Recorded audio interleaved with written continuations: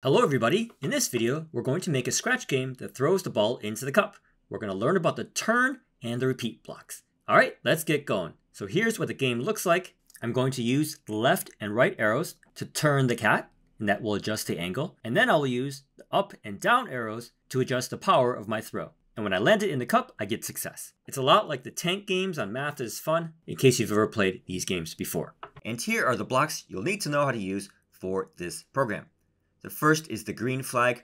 This is how we start all of our programs. Every sprite should have a green flag. We'll use the point in direction block, which points the sprite in a particular direction.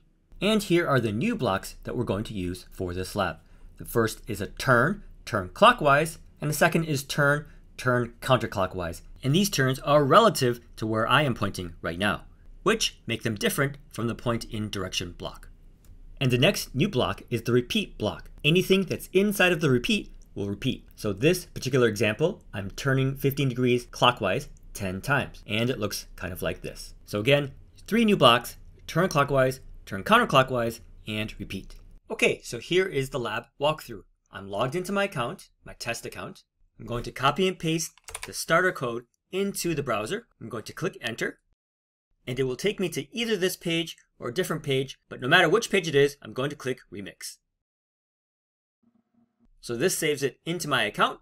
The first thing I'm going to do is change this name. So I'm going to delete everything after 003 throw ball in cup and put my name, which here is going to be Dr. Wu Videos Tester. I'm going to save it. So File, Save Now, and now I'm ready to go.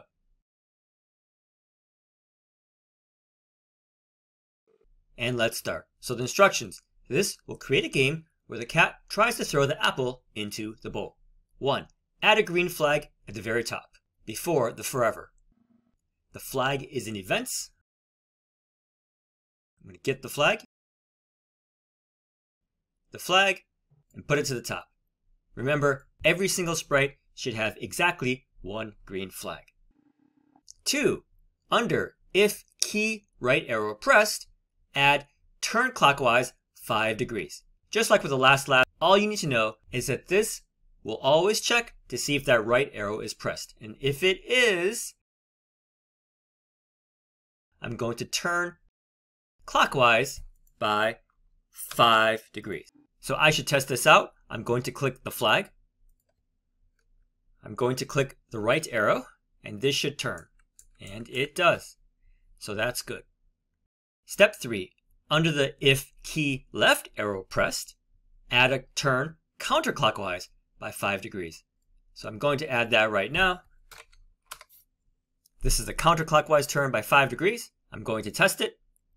So here I'm turning counterclockwise with the left arrow, and this is clockwise with the right arrow. Left arrow, right arrow. So that's good. 4. Under the green flag, add a point in direction 90. So this is something that I need because I'm changing the direction that I point whenever I click those arrows. So if I change it, I need to set it first. So here I'm adding the point in direction 90. And let's try that out. Click the flag. It looks like it's pointing 90. I can turn in any direction I like, but if I click the flag one more time, it points in 90. So that's good. 5. Under when I receive reset, that's right here, I want it to set it to spin in celebration when the apple lands in the bowl. So the reset happens whenever the apple lands in the bowl, and I want it to spin.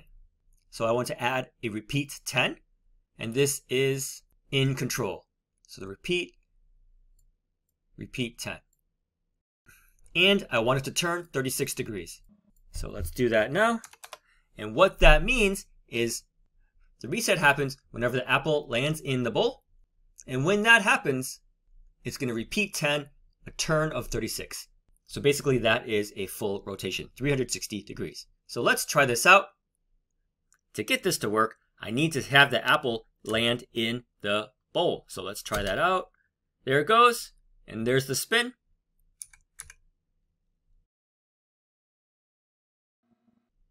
Try the next stage out. I can control how far the apple goes with the arrow keys. There's my spin in victory.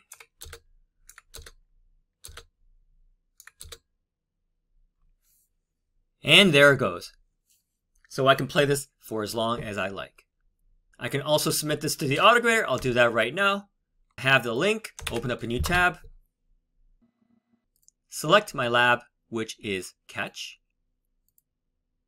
Going to download my lab, File, Save to your computer, and click Save. Back to the autograder, choose the file, select my Throw the Ball in the Cup file, submit for autograding, and it's good. If you'd like to make more stages, you can do that by going to the ground sprite here. So here's the ground sprite. I'm going to go to the costumes. Each stage is a new costume, and so if I want a new stage, I need to make a new costume. I'll go to here, choose a costume, paint, and from there, I can make a new stage.